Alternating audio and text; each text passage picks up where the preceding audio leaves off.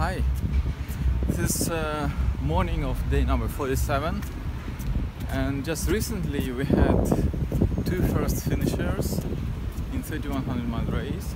As you know, Yuri from Ukraine won the 3100 mile race of 2016 edition, and in 1 hour and a little more Ashprihanal crossed the finish line second. And I would like to tell you a little bit of story behind that two top finishes. So yesterday morning, after I took a report from Ashprihanal and Yuri together,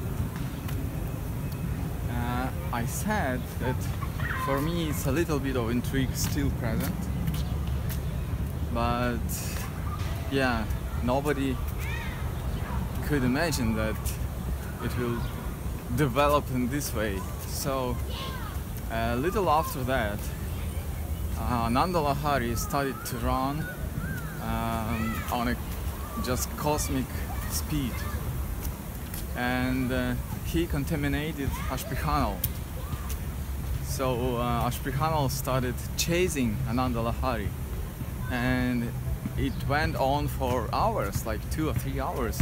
You can see like Nanda Lahari, and then 100 meters behind Ashprihanal. But then, of course, Nanda Lahari slowed down, but I believe he served the pacemaker for Ashprihanal. So finally, Ashprihanal started flying, and it was really amazing speed. Like maybe last year, a tremendous dynamism.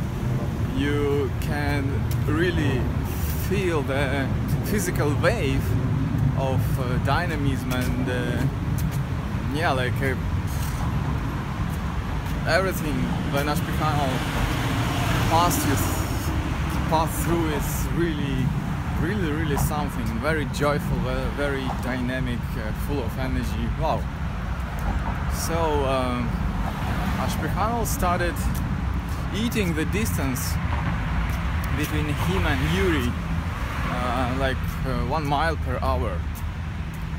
And then Yuri woke up. Once he was passing me and asked what I should do. Just surrender or what? And I suggested him to run as fast as he can, to do maximum that he can do, because afterwards he will regret if he would not do anything that he can. So even without listening to the last word of my precious advice, Yuri already started running very fast. So he killed the second break at 6 p.m. He just had one break at the noon, at the midday, and otherwise all day long he was running pretty steady, and by evening time quite fast. And then out of the blue, Shashanka came and he organized some people to help Yuri. So Shashanka became, like, for 6 or 7 hours till midnight, a full-time helper of Yuri.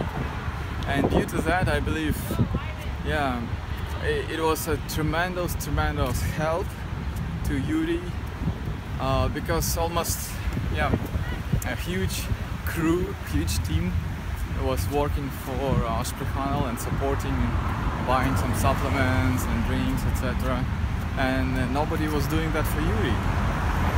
And then out of the blue, as I said, Shashanka organized people. So yeah, Yuri also was pretty good, received pretty good support.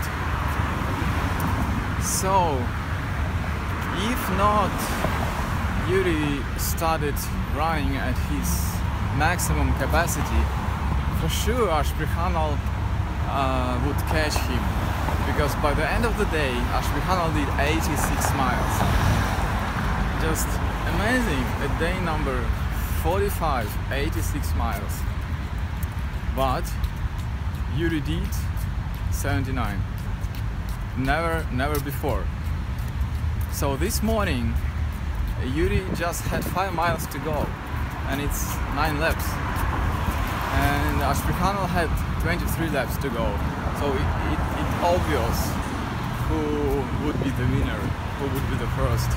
So they quite reluctantly, I mean they quite normally, with no pressure, they started running, and Yuri very happily finished at 7:10. So it's pretty early in the morning, so almost all people who gathered were still like one leg in a dream world. Yuri was very happy, but as I said before, for every runner who finished in longest world race, such a 100-mile race, any time with any result, any time is a huge milestone in his life, a huge milestone. So although Ashprihanal seemed to be a little bit sad with the second place, but yeah, both of them deserved highest prize, and we are very proud, very happy for both of them.